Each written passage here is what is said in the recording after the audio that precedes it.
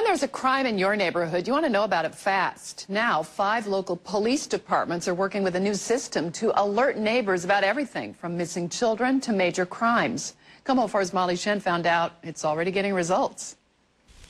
At the Kelsey Ridge apartment early Christmas morning, Mary Lanigan was one of the only people home.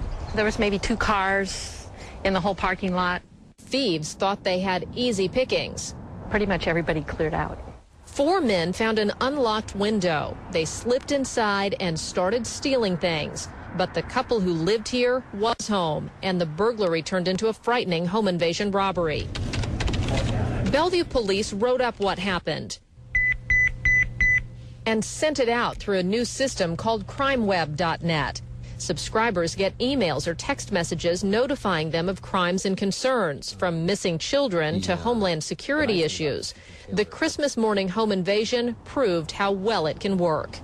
Here in the apartment, the husband confronted the men, and he got a good look at one of their faces. That helped police develop this sketch that went out in the very first Crime Watch report. Within 2 hours of the email, officers had their first tip.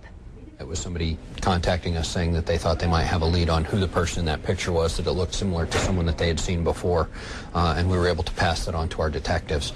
That's pretty fast. Residents at Kelsey Ridge have already signed up for CrimeWeb. They want to know when there's crime here.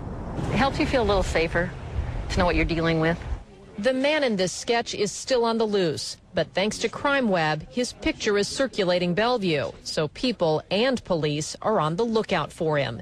In Bellevue, Molly Shen, Como 4 News.